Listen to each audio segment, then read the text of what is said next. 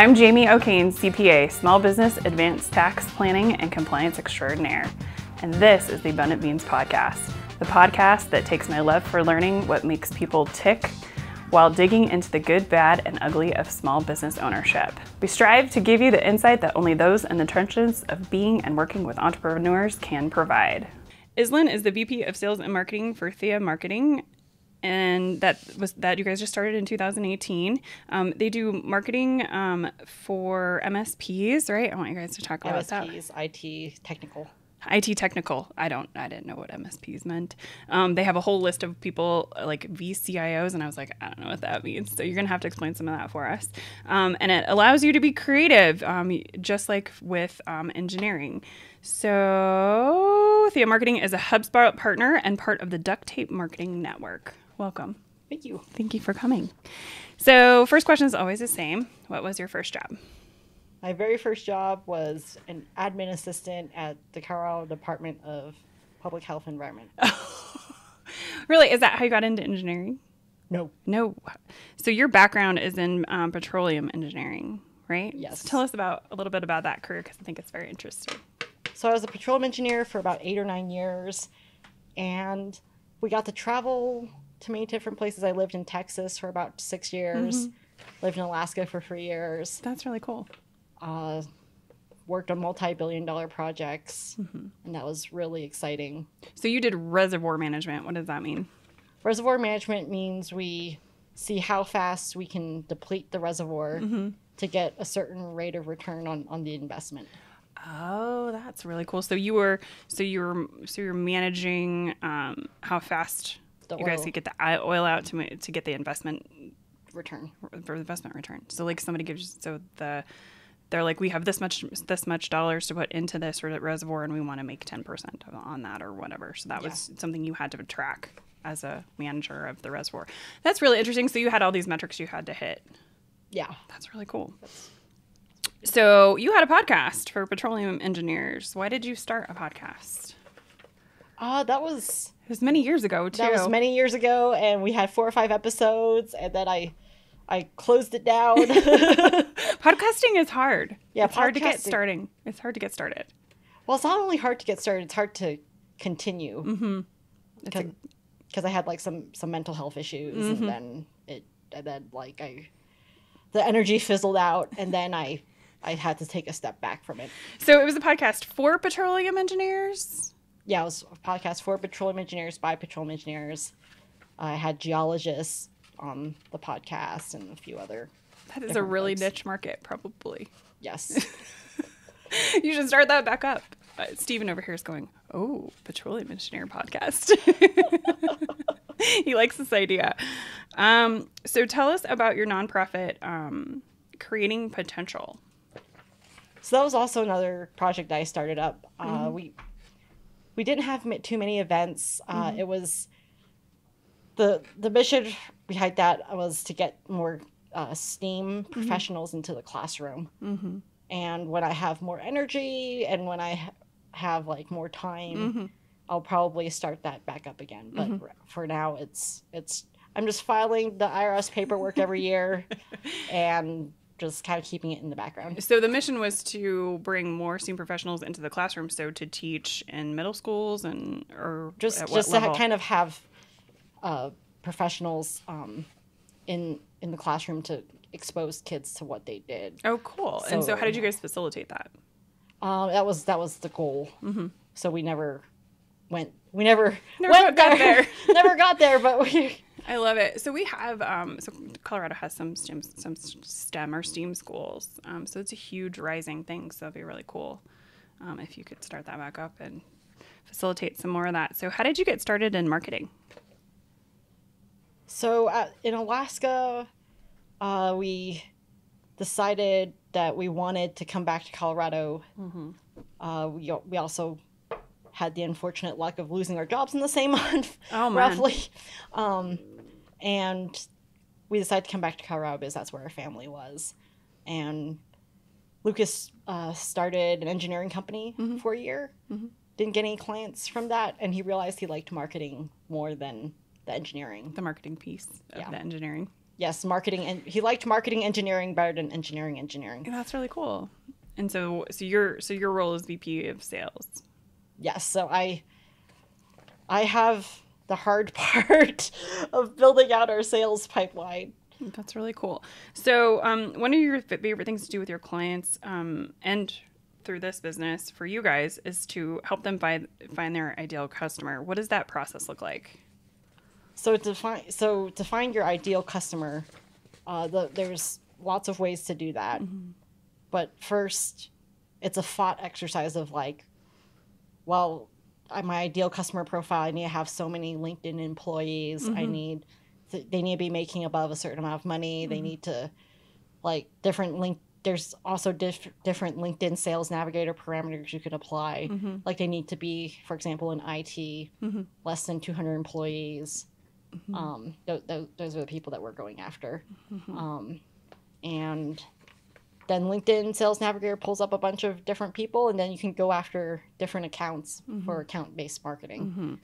So how do you help people determine who they should go after, though? What is like the first step of figuring that out? I mean, we can all be like, oh, I wanted to do, this niche, but how do we know if it's a good fit for us? The scary part is that when you're first starting out, you don't know. So you need to go into Facebook groups uh-huh. and do some research if that's like your right group of people you're going after. Mm-hmm. Or you can do research on LinkedIn. You can do research on a lot of different platforms. Yeah. But you can, for us, we do a lot of research on LinkedIn to see, because you can see in some companies, like some people's roles, like they started out as VP of sales, and then they did VP of business development, and then they went to VP of marketing. Mm-hmm. And you can kind of see how the company evolved from more of an outbound sales generation into believing more of the inbound, like through blogging, social media, inbound sales techniques. So the outbound sales techniques are the traditional ones of cold calling, mm-hmm. enrolling them in email sequences and that type of thing. And then, but now we're going more inbound because consumers and potential clients are doing more research online before they contact you. Mm. So roughly 70% of potential customers who are coming in saying they want to talk to a salesman have already done all their research on your company. They already know the answers. They already know they want to work with you. Yeah, they already know they want to work with you from all that inbound research. That's really interesting. So how do you create an inbound funnel? So it's not necessarily a funnel, mm-hmm. but you just need to stay consistently blogging, consistent on social media.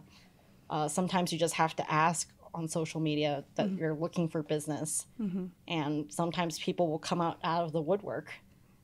That's really cool. So that's kind of how we've done it. Awesome.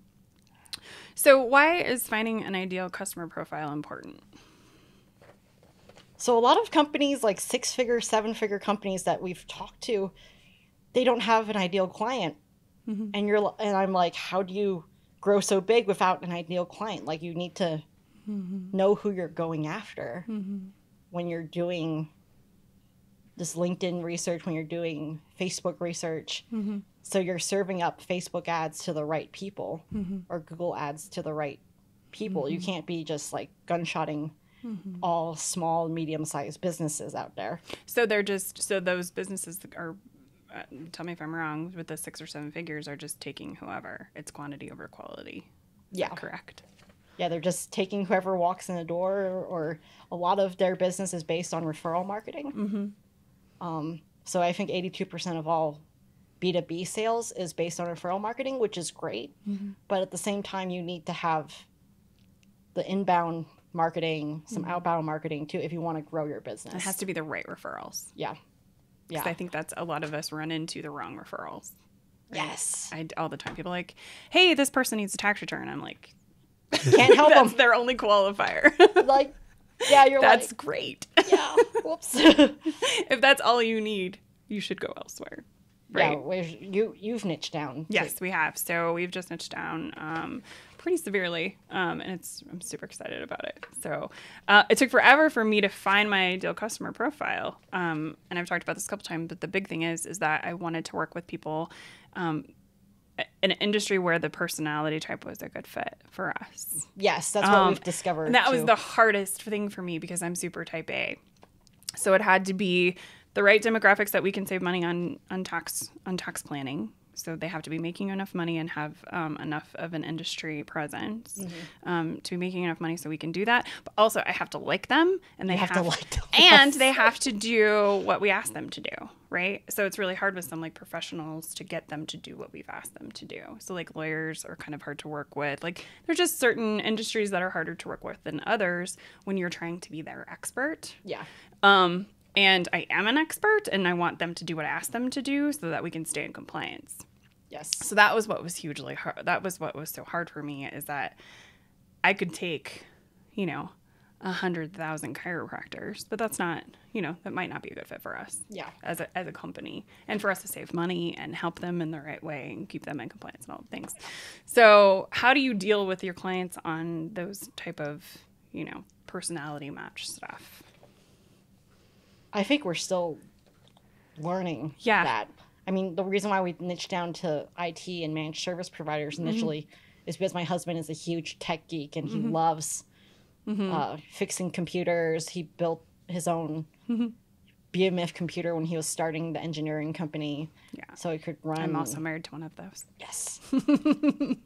It could run these huge engineering calculations and everything. So that's why we niched down to MSPs initially, but now I think we're going to open the door to just technical professions, so like engineers, IT, software, because we can understand technical subjects like biology, software, those type of industries very quickly. Because you both have the background. Because we both have the background, we both have the technical know-how, because when you're going through school in petroleum engineering, you're not just learning petroleum engineering, you also know elements of chemistry, biology, physics, all. Right. You need that. I was a chemical engineering major for 1 year. Oh my gosh! You're almost one of us! No, not even maybe. I looked around and was like, nope. It's like, there's too many dudes in here. Yeah, can I go with the business school? So how does an ideal customer profile help a business grow? Is once you know your ideal customer profile or ideal buyer persona, there's lots of different terms for it. Hedgehog. Some people call it hedgehog. Yes. Like what you know who to go after. Because with a salesperson's time, you can't, work smarter or work more efficiently or somehow work more productively. The only way you can work better is to limit your time so that you're talking to the people, only to the people who are interested in your services, and who are in your niche. That's the only way you can grow your sales year over year, is so that you know who you're talking to. If you take anyone off the street, that'll grow your business to a certain extent, but then you don't know who you stand for. And you don't know who you can help the best. And you don't know who can help the best, or you're always learning a new industry every time someone walks into the door. Yeah. And that's how we scale processes too, right? So if we have 1 or 2 industries that we work with, pretty much exclusively, then you can scale your processes and technology to those people. Yes. And that's, something as an accounting, in accounting, we deal with a lot of tech. There's so many tech options, for books and all the things. A lot of stuff is marketed to us, and a lot of the time I'm just I don't know what the people need, right? So how do we scale our processes, for a higher bottom line, which is, something we have to all think about. But once we have a niche, then we can make our processes more streamlined, I think, too. Yeah, you can scale faster. Yeah, scale faster. So how does the ideal customer profile tie into our business's overall online presence? So you know who you're writing your content for, basically. You know who you're doing your social media for, your blogs, if you have a podcast, or your webinars for. You know who you're talking to. And so you're not talking to all lawn mowing businesses. You know you're talking to technical businesses, for example, or you know you're talking to like software as a service businesses. You know, so once you've niched down that ideal buyer persona or that ideal customer profile, you know who you're talking to. And how do you find their pain points? So you said, looking at going into Facebook groups or things like that. There's some industries that will not let you in their Facebook groups, I found. Yes. So the easy way is to do Facebook groups. The harder way, but the in the long run easier way to do that market research is to go on market research calls. So cold calling these people. And out of like 10 or 20 calls, you might talk to one person. So you're just really leaving voicemails mostly for people, which makes it less scary. I do also not like to call people out of the blue. So yeah, it feels like you're invading their privacy or something, but at the same time, you're just really just leaving a message. And for the one or two people you talk to, you get to learn so much about what their pain points are during that call. So it's like cold calling is not the end of the world. It's not dirty. It's not salesy. Just do some market research calls, and then you'll understand the pain points of your industry much better, and you'll learn whether or not you can serve that industry, or if it's a bad fit. We had I have a friend who he said he used to always do push-ups before his cold calls in the morning. That was the frog he would eat every morning, is to make all those cold calls. And so he was like, I'd have to do push-ups and do my my visualizations, and I'd have to do all of my what is it?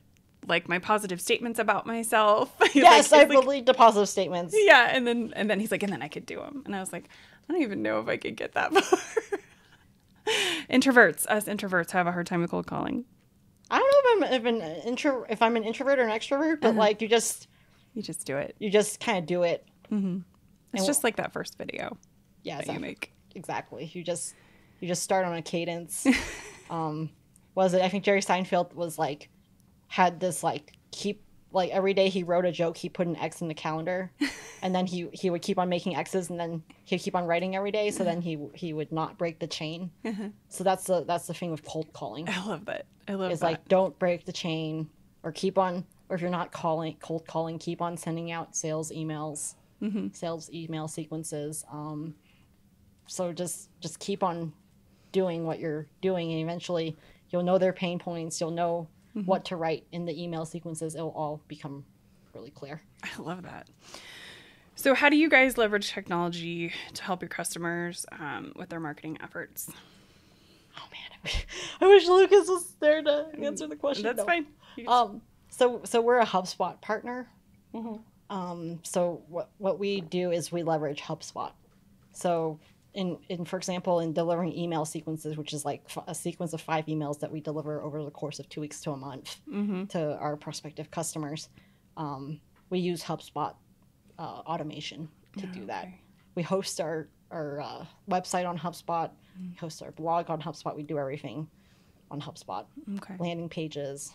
Oh, that's awesome.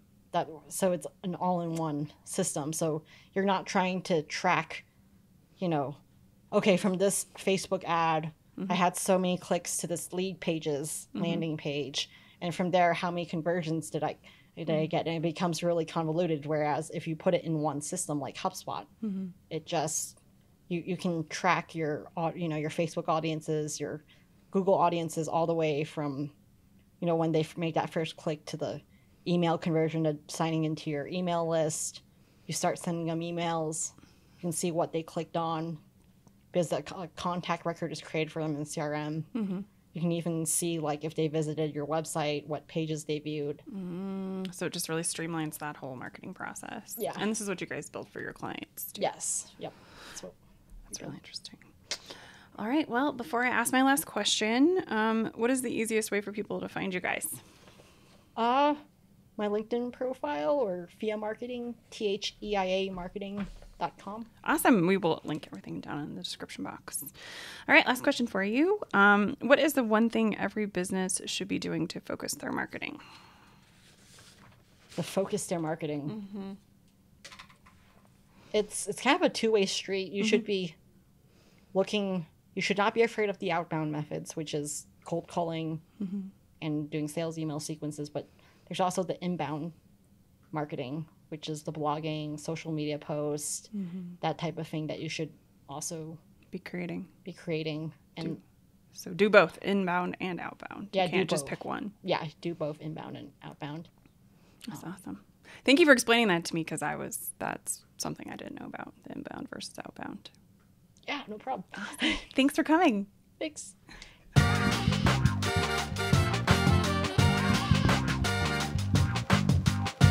Thank you so much for listening or watching. Please be sure to subscribe on YouTube, iTunes, or wherever you prefer to listen. If you learned something and found some useful information to apply to your business, please consider giving us a thumbs up and drop us a review. Until next week, be abundant.